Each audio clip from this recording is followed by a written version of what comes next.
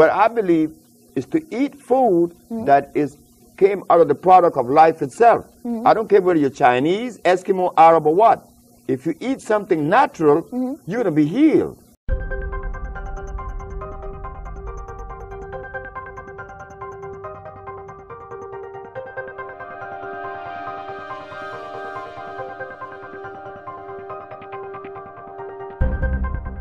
Black people should not eat Chinese food, because Chinese food or even Caucasian food. There is a book out by a man known as Pablo Arriola, and he is known to be one of the most distinguished nutritionists in the world. And he said that if your ancestors are from Africa, your body is not programmed to digest milk. But if you are European, yes.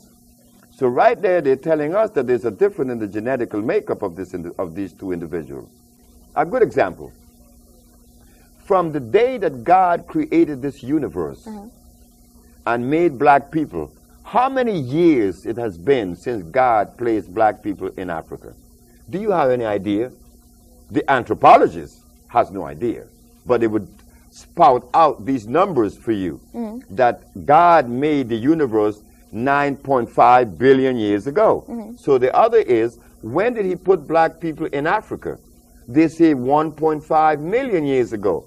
But what was the food that God placed in Africa for these people? Certainly, it could not have been potatoes. It could not have been rice or beans or yams or chicken or hogs or cows. It could not be a goat or a lamb, because all these things are hybrid. God did not make these things. These things came just recently, only 4,000 years ago. So what were we eating in Africa before we were taken away? What were we eating in Africa before there was an invasion by the man from Europe?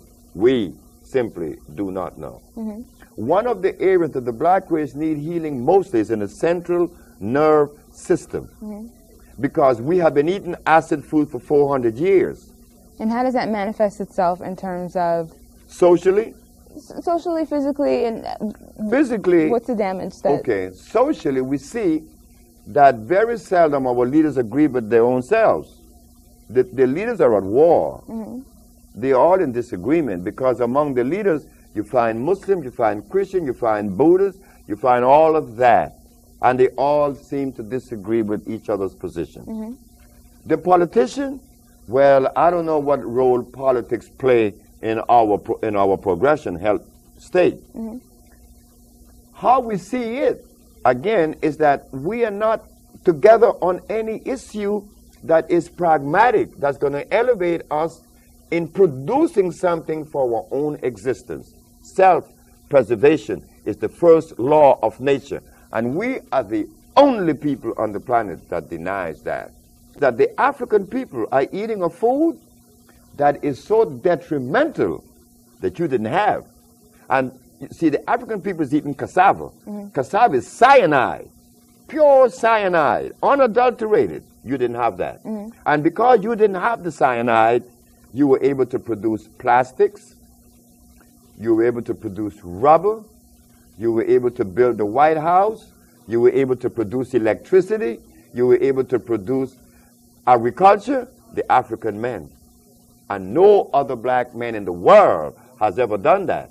That shows that black America, even though taken away from motherland and given meat, which is responsible for our anger, we are still able to do things that is over and above any other race in the world. The black race has food.